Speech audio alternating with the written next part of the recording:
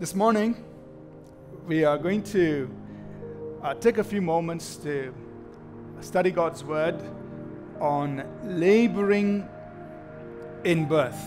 Laboring in birth, really talking about travailing intercessory prayers. Prayer and intercession, or travailing prayer, is often used in the context of birthing things.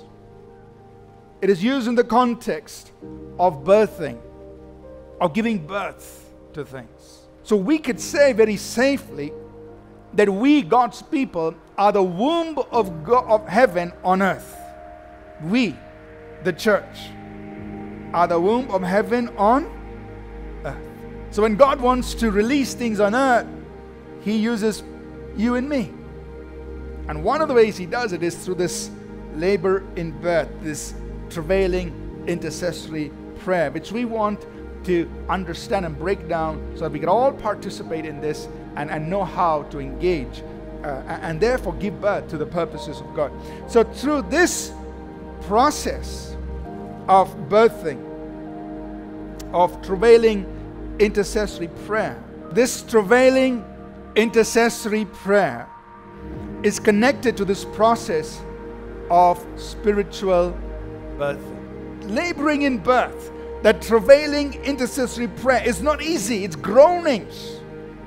But there's joy on the other side because something has been birthed on the earth. What I want to place before us, and again, there are references for all of these, but as believers, we must engage in travailing intercessory prayer for many things. To see souls birthed into God's kingdom. If you want to see people come into God's kingdom, this is one way. Paul said, I labor, he wrote to Galatians, I labor in birth again. That means the first time he labored in order to bring them into the kingdom of God. So in order to see souls saved, somebody has to become the womb of God on the earth. We have to labor in travail intercessory prayer to see believers mature in Christlikeness. That means you want to see people grow and mature and see Christ formed in them. Somebody has to labor, travail in prayer. So of course we are speaking metaphorically, right? God, the Bible is using this whole thing metaphorically as a picture to convey spiritual truth to us, using the natural to teach us about the spiritual.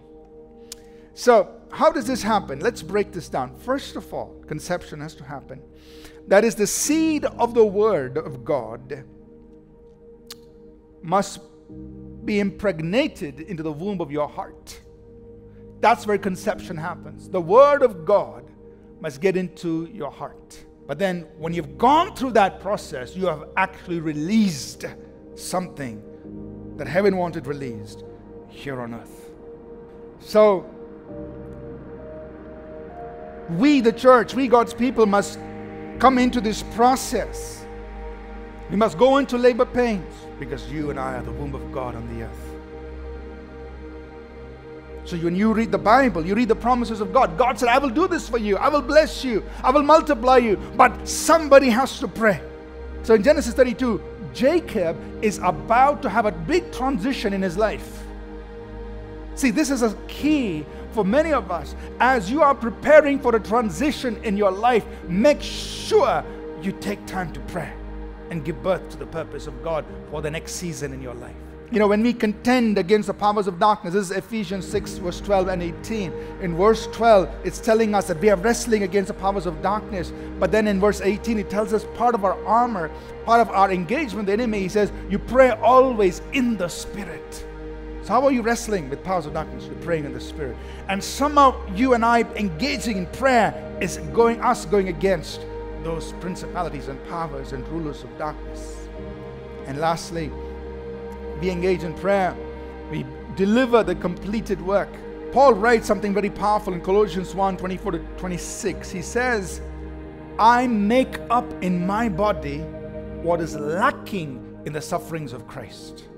What does it mean? Surely what Christ did on the cross is a completed work. We can't add to it.